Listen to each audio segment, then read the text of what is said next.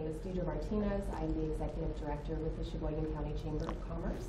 We are here to get to know the candidates for Wisconsin State Assembly's 26th District.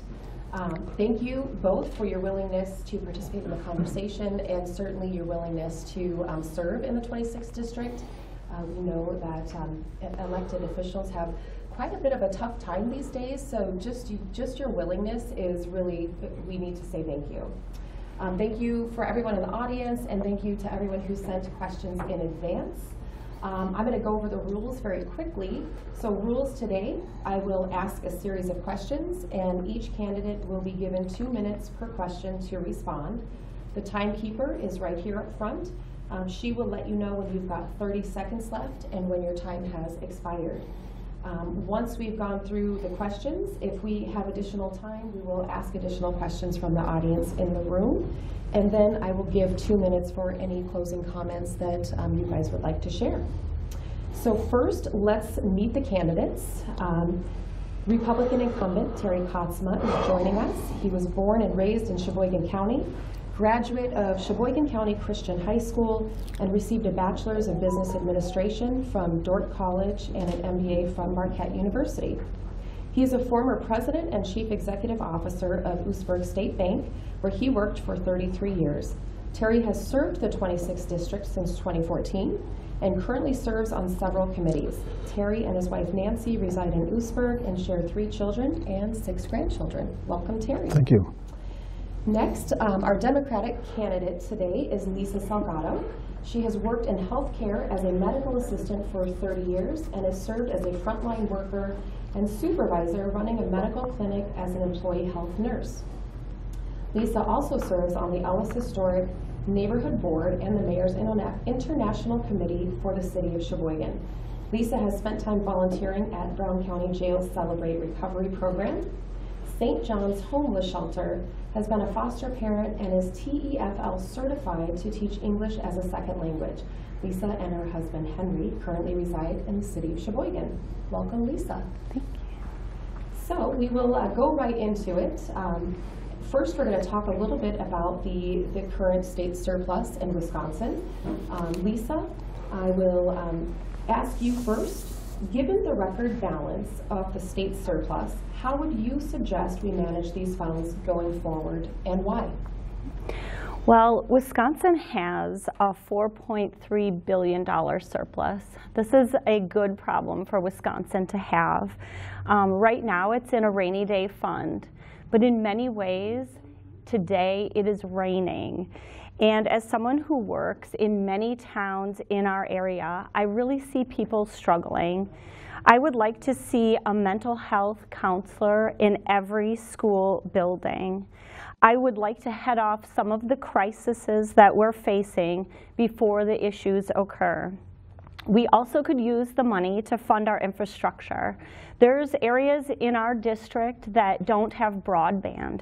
It's really difficult to run a small business or any business and continue your education if you don't have access to internet. Also, some of the public schools, such as Random Lake in my district, they need to upgrade their building, and they're looking at a referendum of $30 million this year. And some of that funding could help our small rural schools. So I believe in funding for the future of our schools and our infrastructure. Thank you. Terry, given the record balance of the state surplus, how would you suggest we manage these funds going forward, and why? Yeah, thank you, Deidre. I'm privileged to serve on the Joint Finance Committee, and due to really good budgeting over the last decade or so, the state's financial condition is good. And also because we were opened during COVID, I think revenues were more than what was projected. So currently, as of June 30th, the surplus was about $4.5 billion. It's projected to be $5.5 billion, but again, that's a projection. We don't have that in the bank yet, but things are looking good. So how would I propose that we use the surplus? A couple of things. First of all, if we have too much money or more money than what we projected means that we collected more from our taxpayers than what was projected. So I would propose that we do some sort of a tax cut. And I've been working on this, and the tax cut that I would propose would be an individual tax cut. Right now, we have the highest marginal tax rate of 7.65. Actually, Minnesota's higher than us, Iowa's higher than us, but we are higher than Illinois, we are higher than Michigan. And so we've cut income tax the last couple of budgets, but it's really that top marginal rate that needs to come down. And so that's what I would propose. Also, we need to do something about the personal property tax. Personal property tax is an old tax that was done centuries ago based upon desks and chairs, and it's onerous. And we've chopped away a little bit at that personal property tax. But I would propose, right now it's worth about $188 million to municipalities, and I would propose that we do away with that also. We're going to need to be funding education, and so I would propose that we put some money into that also. So, thank you. Thank you. Terry, I will direct this next question to you first, and we're going to transition into business a little bit. Sure. The lack of available workforce has plagued our communities for many years. How would you propose we work to solve this issue going forward?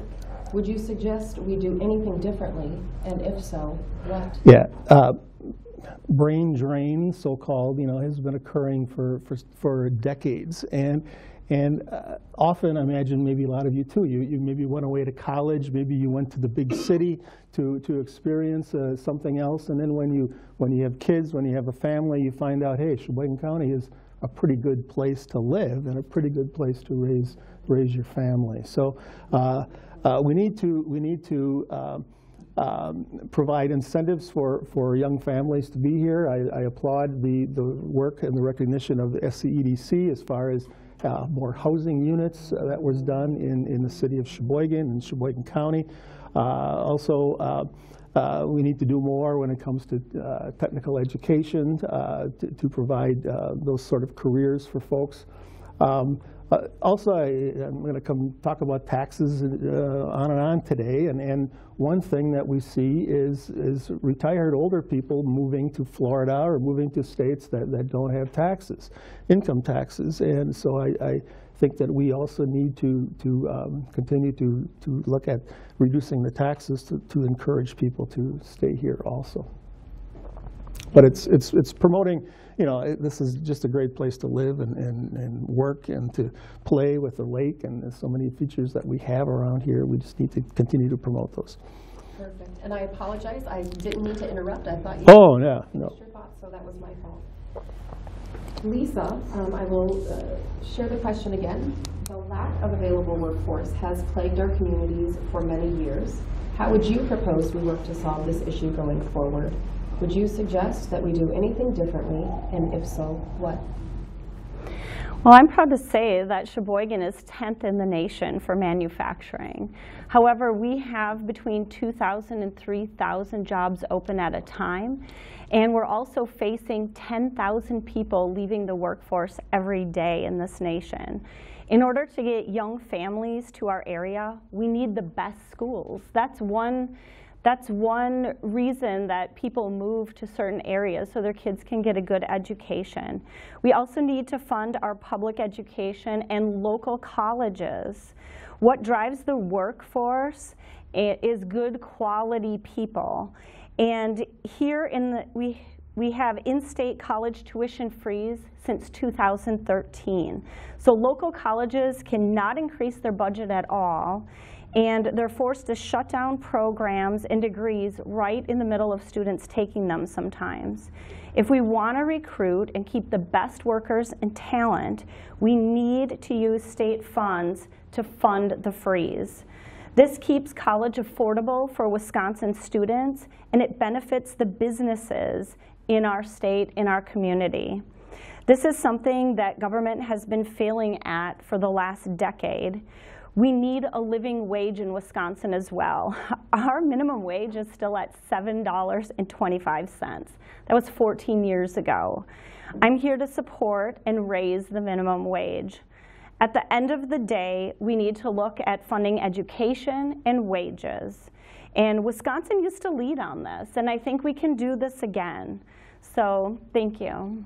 Thank you, Lisa.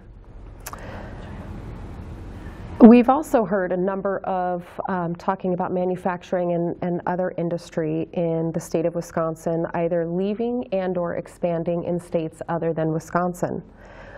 So Terry, what do you believe that the state of Wisconsin can do to encourage our businesses to stay here and expand here?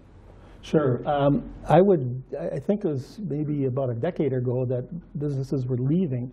Now we're hearing more businesses staying. And for example, I was at Masters Gallery just the other day, and you know, they did an expansion on the south side of the county, and they did look at other states, but they made the decision to stay here in Wisconsin.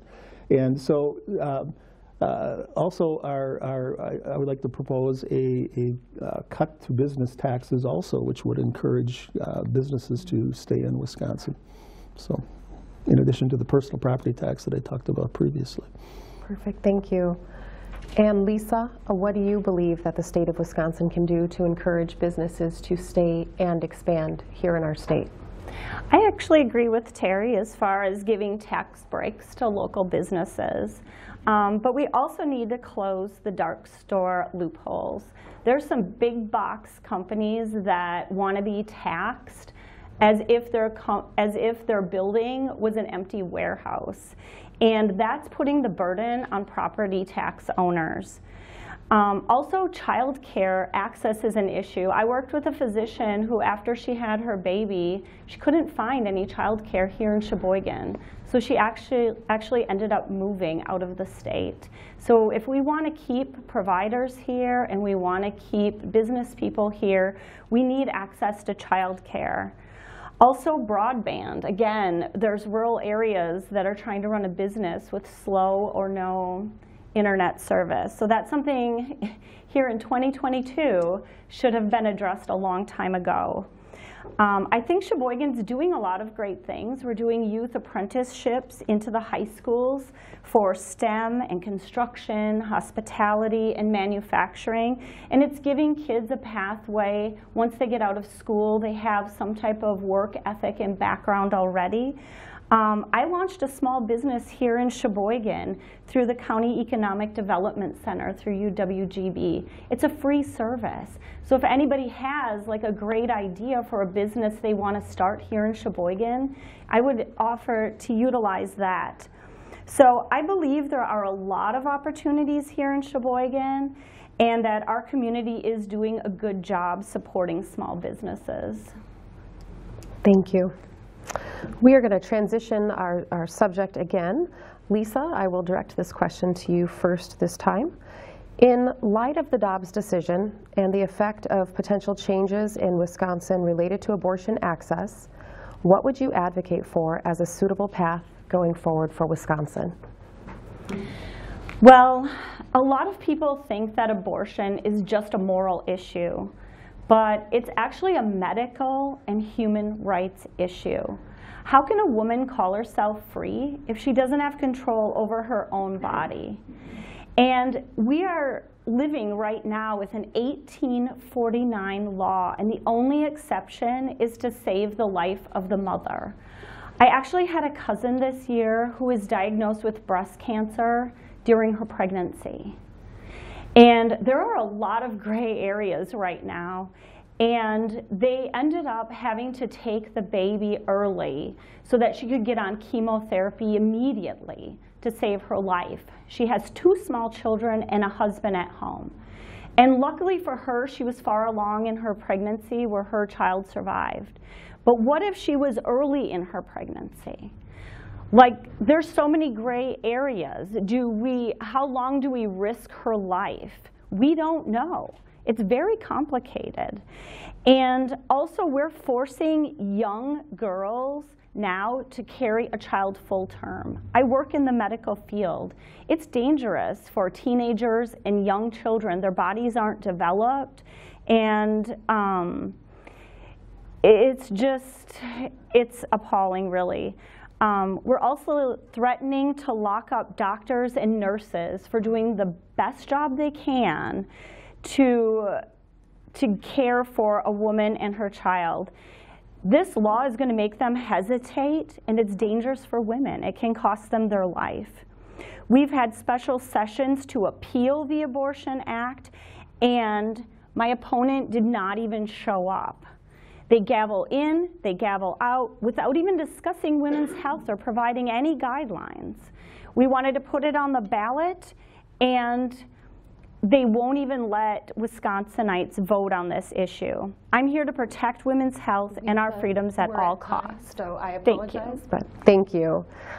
Terry, I will restate the question. In light of the Dobbs decision and the effect of potential changes in Wisconsin related to abortion access, what would you advocate for as a suitable path going forward for Wisconsin? As a believer in federalism, which talks about states' rights, I applaud the Dobbs decision, where they put the decision into the hands of the states and the state legislatures to do that rather than the Supreme Court. So we the society, has made a lot of medical advances in the last 50 years.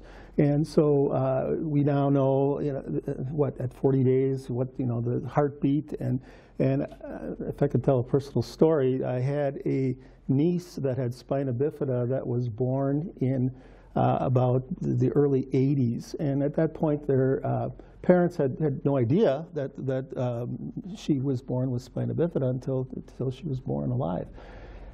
Just 2 years ago, I had a nephew that had a baby, and they did surgery in the womb to try to correct spina bifida. That's the improvements that have been made. And when I speak to the medical professionals in my family, and they explain to me how at the point of conception there's new DNA, that's a new life that is formed, and that is so important and so valuable. So I'm proud to stand with the pro-life groups, and I'm proud I look forward to the debate that we're going to have in the legislature on how this needs to be legislated. And I know there's going to be, it's a difficult situation, but I'm confident that we're going to reach a conclusion that will be of benefit to the preborn. So. Thank you. And as a follow-up, I will start with you, Lisa. It was suggested recently that abortion access be put to referendum and the constituents given the ability to vote. However, that opportunity was denied by the current legislature. Do you believe that the voters should have the right to vote on this topic? I absolutely believe that Wisconsinites have the right to vote. How did these majority of male legislators think that they have the right to tell a woman what to do in their medical care, and they're not even working in medical backgrounds, and they think that they know better for women's health compared to a woman and her doctor? I feel like this shouldn't even be on the table. This is a woman's health. This is her decision. This is not part of legislature. This isn't a thing. Like, it's your own personal body. It's your own personal decision. And that's how I feel. And I will protect women's freedoms at all costs. And this is for the safety of women. Thank you, Lisa. Mm-hmm. Terry, I will restate. Sure. It was suggested recently that abortion access be put to referendum and the constituents given the ability to vote. However, that opportunity was denied by the current legislature. Do you believe that the voters of Wisconsin should have the right to vote on this topic? We are a representative democracy. We elect our representatives. We are not a simple majority. The proposal that was done most recently is when we were out of session. And the legislature adjourns and goes out of session on April 15 every other year, regardless of if the Republicans are in charge or the Democrats are in charge. We are never in session during election season, and the reason for that is that the public doesn't want us making laws and cutting taxes and then saying, well, vote for me because I just cut your taxes last month. We are never in session, regardless of who the governor is, regardless of which parties are in charge. This is an item that we will be debating in the legislature, and that is the proper place for it. And so I look forward to that. Thank you. So lastly, Terry, I'll direct this to you first. Where do you stand on making available birth control to aid in the prevention of unwanted pregnancies? Birth control is a legal subject. I'm in favor. I'm in favor of that. There were numerous bills, or I should say, a bill that had dispensing being done by pharmacies, and that was a bill that I supported. Thank you. Lisa, where do you stand on making birth control available to aid in the prevention of unwanted pregnancies? Well, birth control must be protected at all costs. When the Affordable Health Care Act passed, they made birth control free for all women, and abortion rates plummeted. So if you're against abortion, you should want birth control. Birth control is also used for many other medical reasons too. It's not just a religious, moral choice. Pregnancy is still dangerous for women today in this country, especially for girls and teens. And there is no good reason why we wouldn't offer birth control. So why would we regulate it by law? We must protect a woman's right to birth control. And as far as personal freedoms for women, the choice will be very clear in this election. Thank you, Lisa. We will transition and talk a little bit about climate change. Climate change has been a hot topic across the nation, and here we are on November 3rd in Sheboygan, Wisconsin, and it's well into the 60s. Terry, do you believe we should be concerned about climate change? If so, what do you think we should do specifically in the state of Wisconsin? And if not, what evidence do you have to substantiate your claim? Sure. Climate change, if you look at the polling, it's down to about 7th or 8th, I believe, in concern of folks as compared to inflation and crime and education and other issues.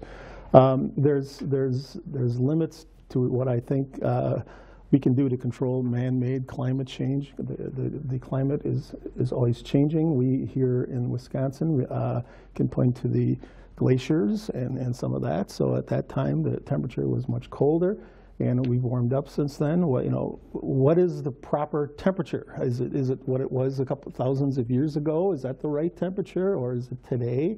I applaud the work of the chamber several years ago when there was some opposition or some concern about the ozone monitoring and some of the arbitrary indicators of that, when that monitoring was right on the Lake Michigan, and so it showed that a lot of that was done from transport ozone from other states, and I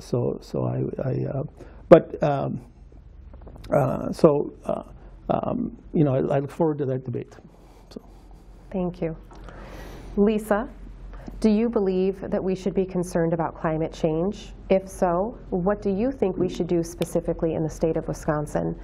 And if not, what evidence do you have to substantiate your claim? Well, we are experiencing climate change here in Wisconsin. Our rainfalls are getting heavier. We've gone from 2-inch rainfalls to 5-inch rainfalls, and they're more frequent. We also have the highest cases of Lyme's disease in the country because of longer, drier, hotter seasons here in Wisconsin with ticks. We rank 23rd in the nation for the worst ozone pollution.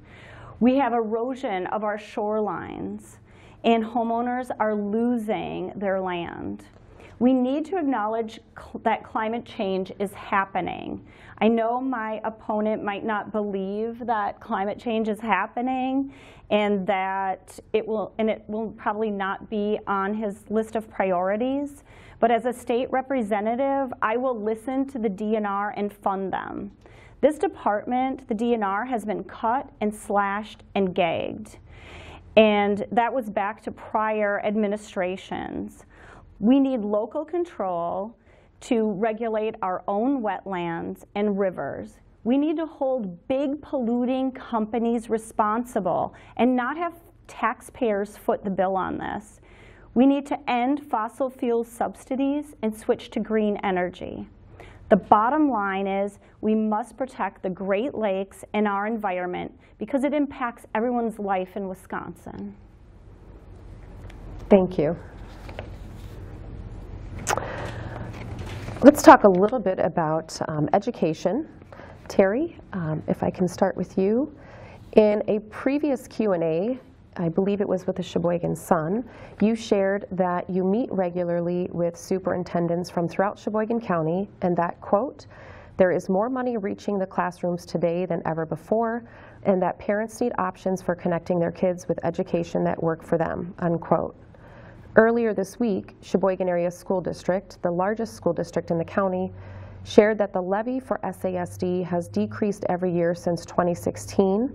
However, the levy for private schools participating in the voucher program continues to increase, accounting for almost half of all private school students receiving funding through the voucher program.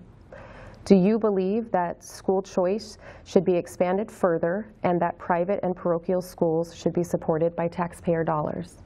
Well, I'm in favor of options for parents because they are in the best position to know what works best for their children.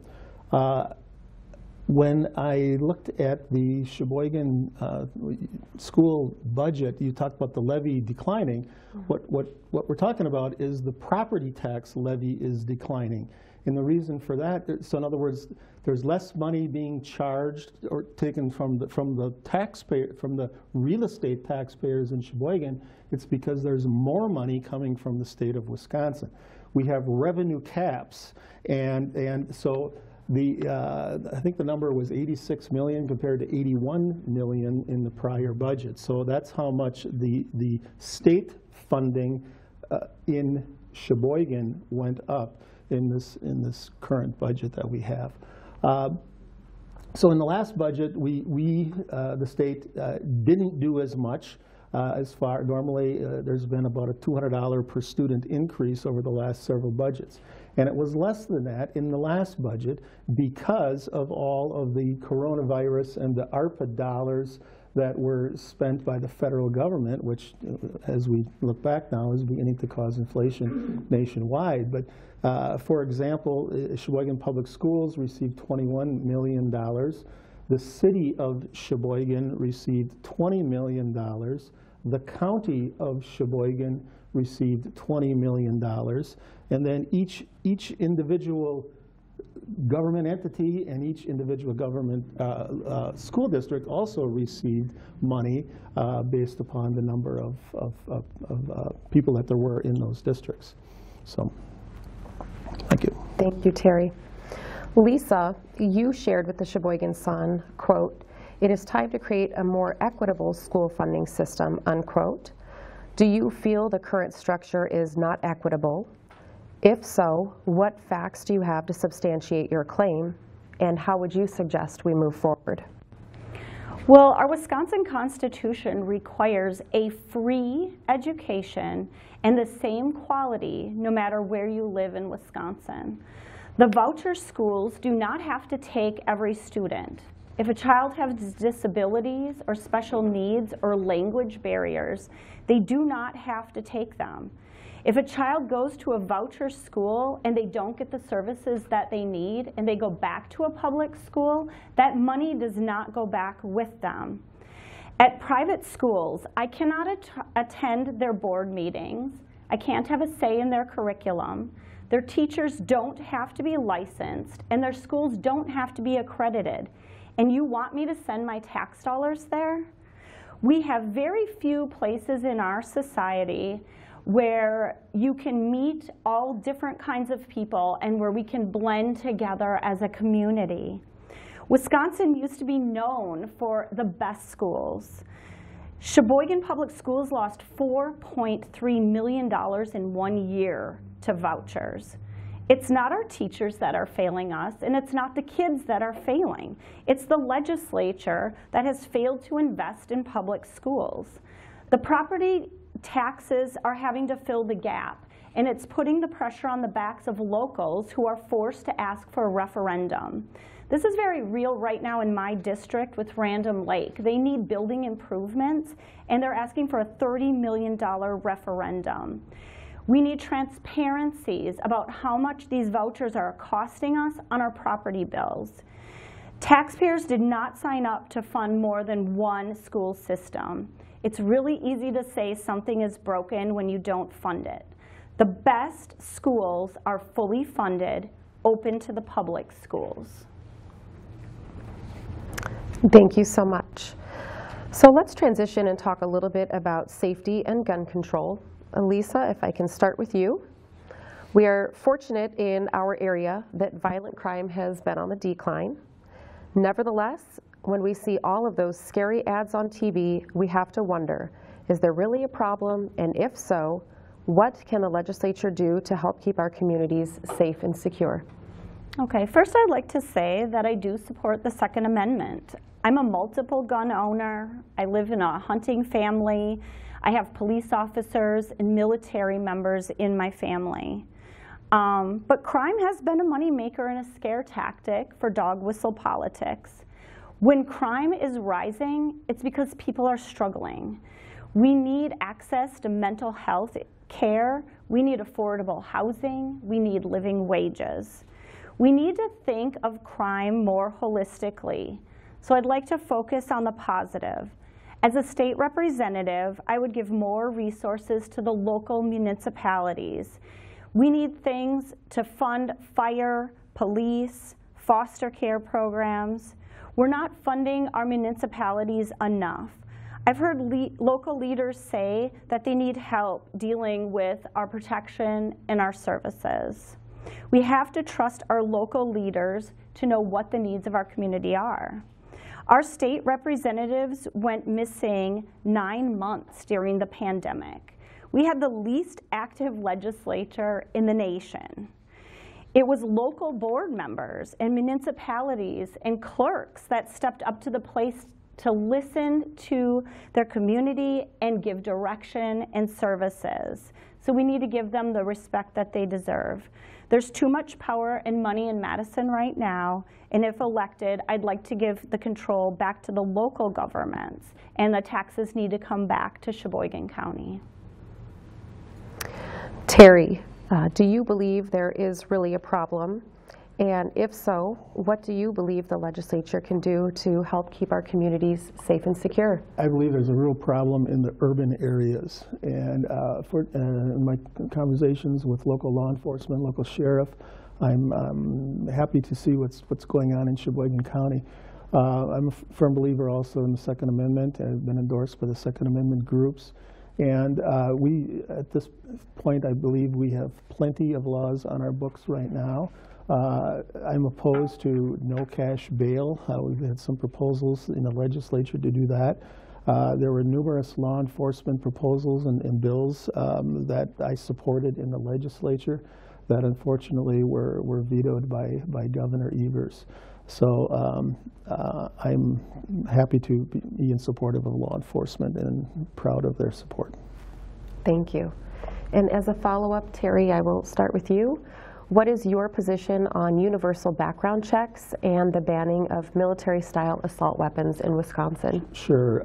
Universal background checks, I think the issue with that is like with private sales, and I'm opposed to universal background checks when it comes to private sales and sales within families. There are background checks at gun shows with licensed gun dealers, and I believe that has been adequately addressing the issue. When we find some of these crimes that are committed in urban areas. A lot of those perpetrators are prior criminals that shouldn't have firearms already. So we need to get tougher on those issues. Thank you. And Lisa, what is your position on universal background checks and the banning of military-style assault weapons in Wisconsin? It's time to put the money aside and put the guns down and really look at the data. And 45% of internet gun sales did not have a background check.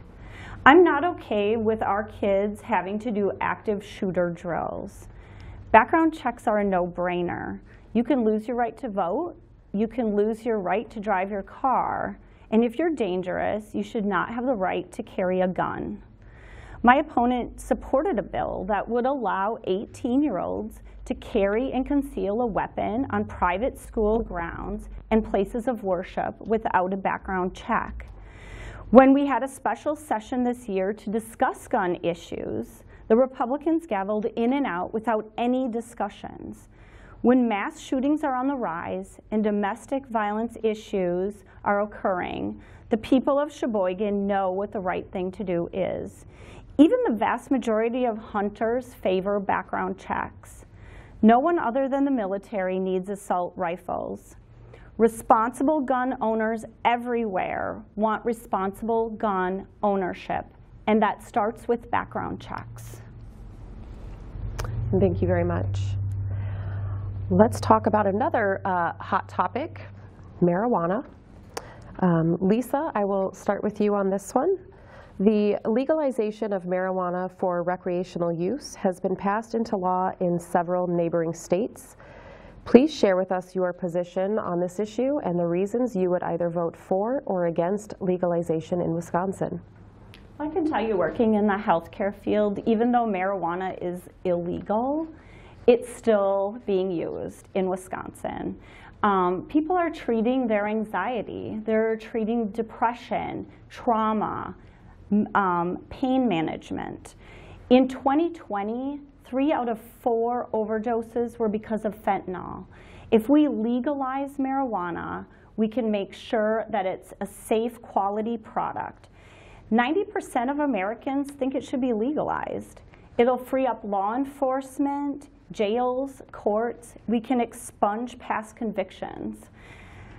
We're losing out on a lot of tax revenue. The Wisconsinites are going to Illinois, who made $443 million in 1 year. Michigan raised $111 million. We can use this tax money for mental health issues, schools, and infrastructure. So yes, let's make marijuana safer, and let's reap the tax benefits to improve our community. Thank you. Terry, the legalization excuse me, of marijuana for recreational use has been passed into law in several neighboring states. Please share with us your position on the issue and reasons you would vote for or against legalization in Wisconsin. Yeah, I've been opposed to legalization of recreational, and because the federal government, that's also their position right now. If you do deal in marijuana, it has to be cash. Banks are prohibited from having any dealings with marijuana, so it's all cash. And the fact that other states have approved them, is just not respecting our Constitution. And I think that the jury is out yet on all of the issues with some of these states like Colorado that were pioneers in legalizing recreational. When they look back and try to count the social costs, right now you can test somebody for drunk driving, but it's not possible to test somebody for drug driving. And we need to figure that out. But some of these states that have legalized it, I do believe that they are regretting what they've done. Thank you. And as a follow-up, Terry, I'll direct it towards you first. Are there any circumstances that would allow you to reconsider your position? Well, the issue, another issue is medical marijuana. Certainly there's anecdotal stories of folks that have had cancer treatments, and the only way they got relief was from marijuana. Now, I'm not questioning their statements. The problem is that it hasn't been tested by the FDA. And so until we see some testing on that, and you look at the purity and the quality and the potency of marijuana today from where it used to be, there's just no controls over that. It's going to be a lot for me to change my opinion. Yeah. Thank you. And Lisa, are there any circumstances that would allow you to reconsider your position? No, I mean, I think there's many countries that have decriminalized drug use, and they use the money for drug rehab centers, and it's actually lowered their drug use in the country. They're holistically, the community is healthier because they have less drug problems now, and it has been studied. So I would stay with my same opinion. Thank you. Mm-hmm.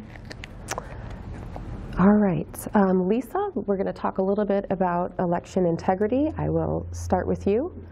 After the 2020 election, several investigations from both the left and right turned up no substantial irregularities.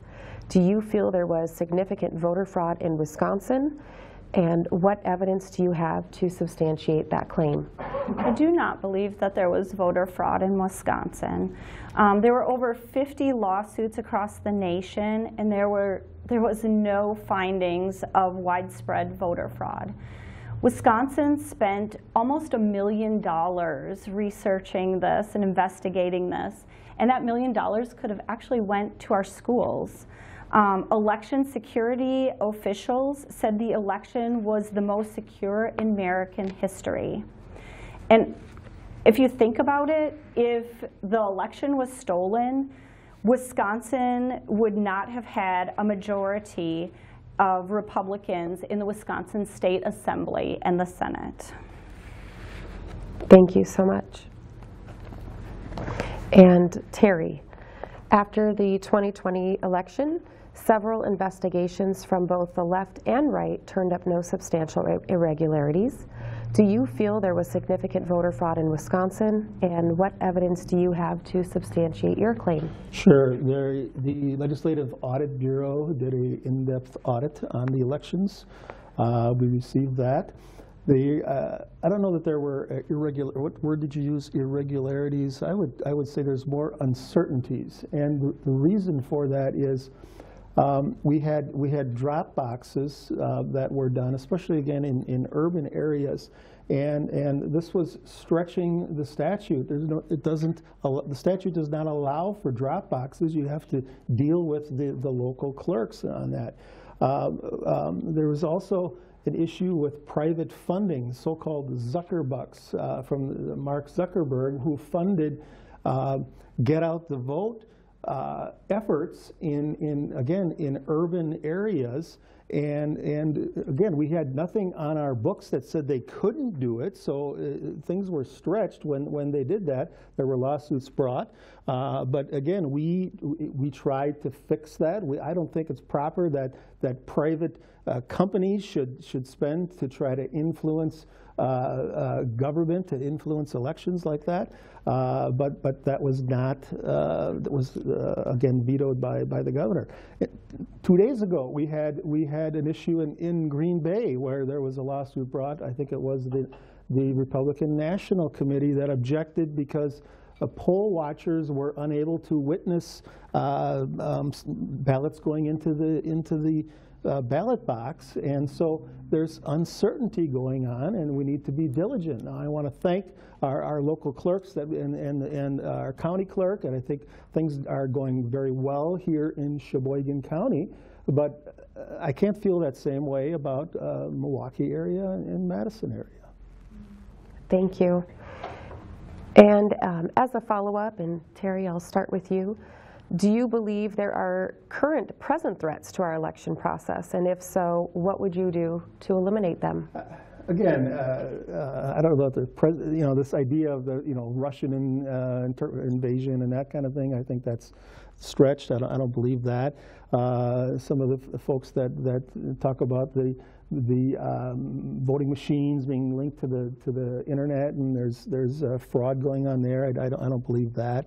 But there are still bills and things that we need to do and that we've attempted to do to have election integrity, and I look forward to continuing with that in the next session. Thank you, Terry. Lisa, I will restate. Do you believe there are present threats to our election process? And if so, what would you do to eliminate them? I think in the future there could be threats to our election. Right now we have a Wisconsin Election Commission, and it's a board of 6 people. There are 3 Democrats and 3 Republicans, and they verify the election results.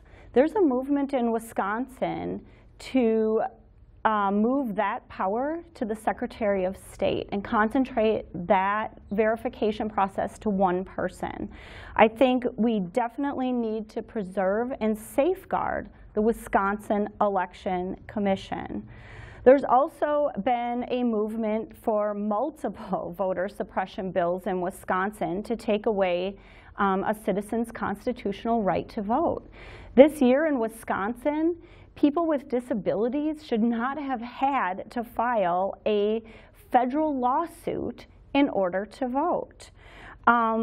Currently in Wisconsin, only voters themselves can return an absentee ballot. And Sheboygan clerks may have to turn away friends and neighbors delivering these ballots. So I will work to ensure that Wisconsin has free and fair elections. Thank you, Lisa. And we're getting close to time, so I'm going to ask another question and give opportunity for some closing remarks. I will direct this question to you first, Lisa. It is no secret that Wisconsin has made the national spotlight for its inability to work across the aisle over the past couple of years. On what 3 issues would you be willing to buck the party lines in order to do what you believe was right?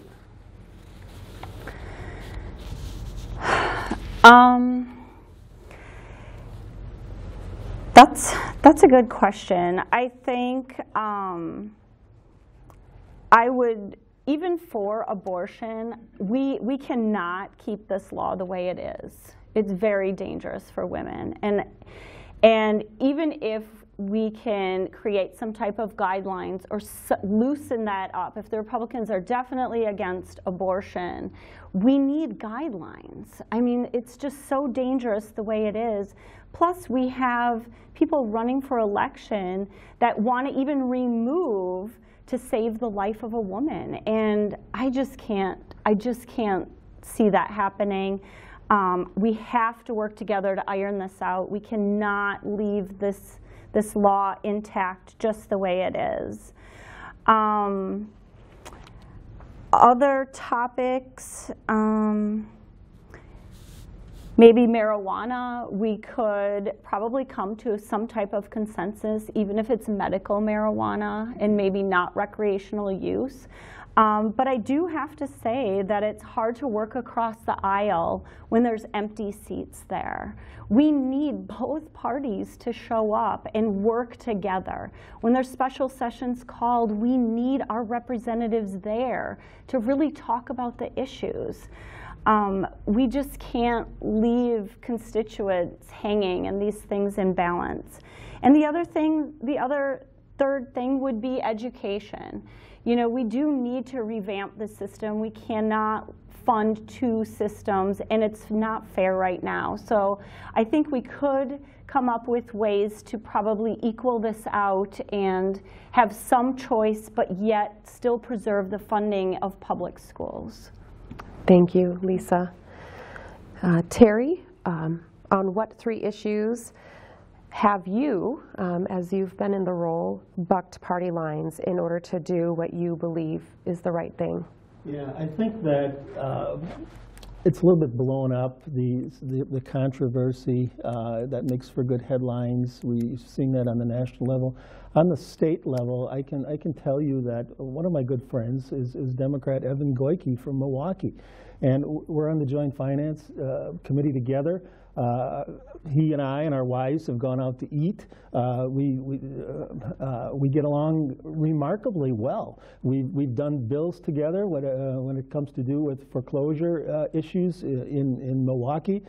His neighbor, I knew about foreclosures. His neighborhood was struggling like crazy, and we worked together and had a bill done that improved that process for the Milwaukee area. So there's more collegiality than I think than what we like to see in the media and stuff, because that's what sells papers.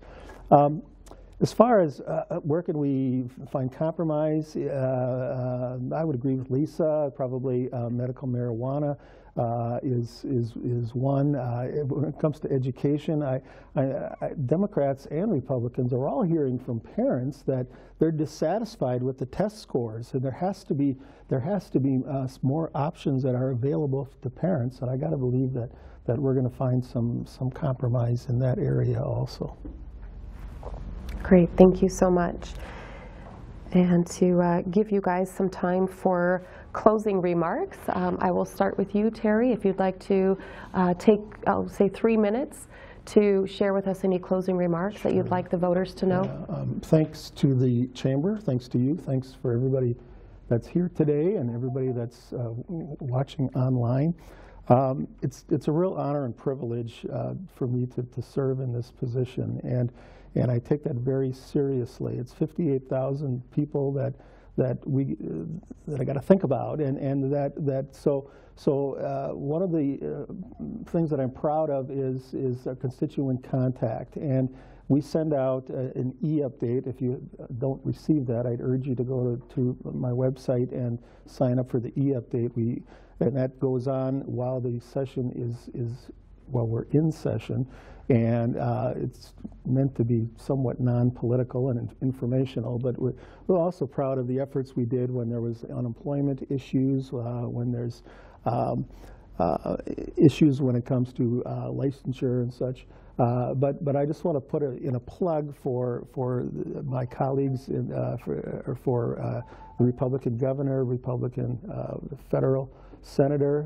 The key difference between the Republican Party and the Democratic Party is Republicans feel that there should be more limited government.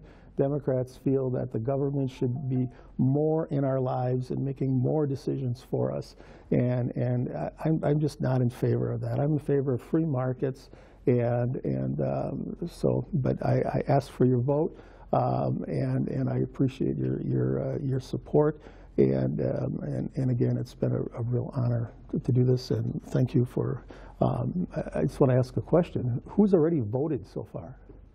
Okay, a few people, and who's sick of these commercials? I want to thank Lisa, and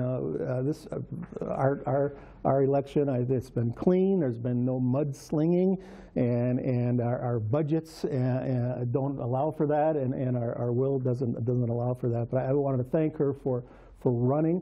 I wanted to thank her for providing options so that people can see the difference between candidates, and thank you for doing that. Thank you, Terry. And Lisa, we'll give you 3 minutes. Well, I'd like to thank the Sheboygan County Chamber for hosting today's public forum, and thank all of you for being here today. The reason I'm running is because a lot of the main issues that people care about in Wisconsin are health related, whether it's mental health or women's health or medication costs. These things are important, and I think we need more medical people in office to help navigate these things. I'm a small business owner. I've been a medical assistant for 30 years. I've been a supervisor. I work with budgets. I've worked with teams. I've been an employee health nurse where I've written policies, and I've been a frontline worker. I'm an advocate for my community.